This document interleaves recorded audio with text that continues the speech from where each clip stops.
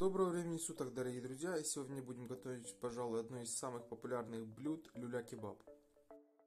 И как всегда, все ингредиенты я оставлю в описании под видео.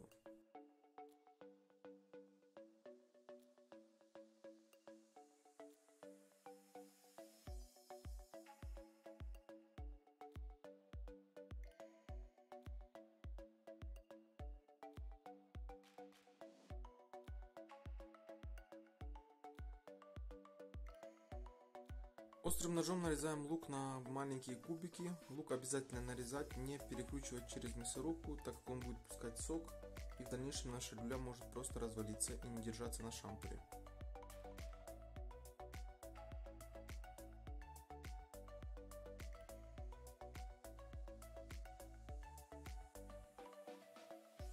Шинкуем пучок кинзы.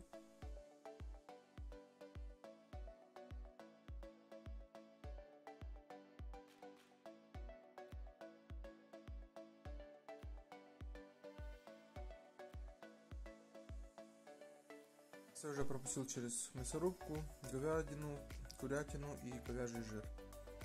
Вот так же еще есть лук кубиками и наша кинза.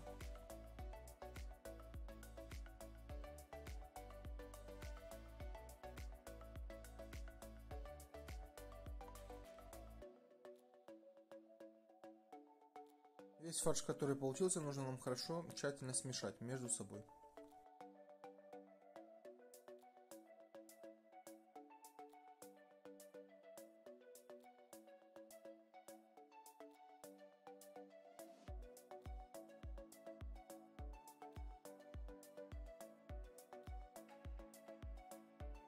Добавляем лук и опять все тщательно перемешиваем.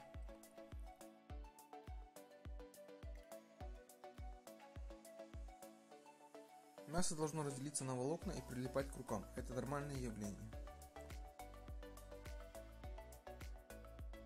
Самое время добавить наши специи. Добавляем соль, кориандр, сладкую паприку, зира и черный молотый перец. И продолжаем все хорошо перемешивать, вымешивать минут так 15.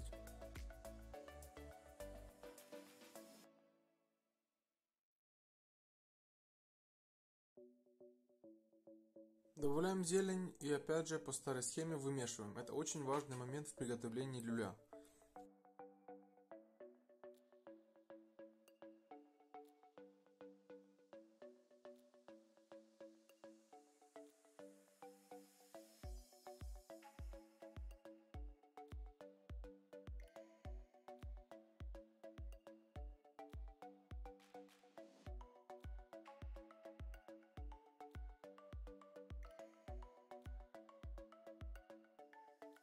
Чтобы наши люля не трескались, выбиваем наш фарш.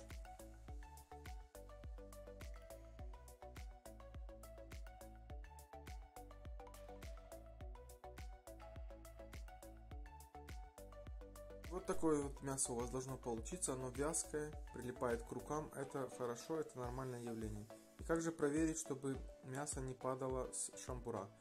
Берем немного фарша в руку и попросту держим. Вот, не падает, значит и из шампура не упадет. Накрываем пищевой пленкой, делаем небольшие отверстия и отправляем в холодильник минимум на час. Нужно, чтобы мясо наше остыло.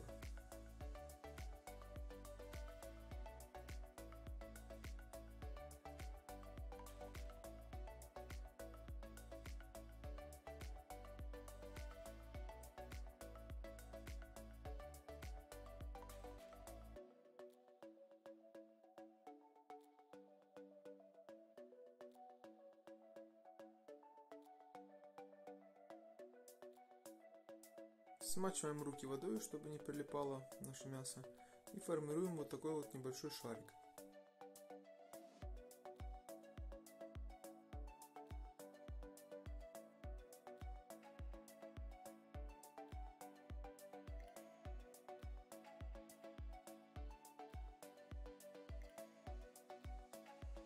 Надеваем мясо на шампур и равномерно распределяем.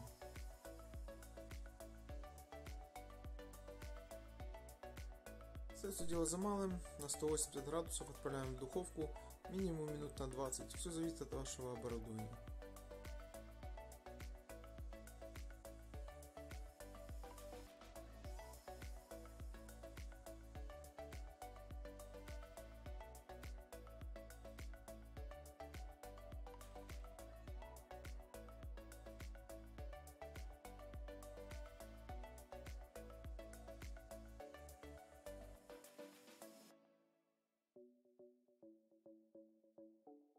Наш люля-кебаб готов, дорогие друзья. Всем приятного аппетита!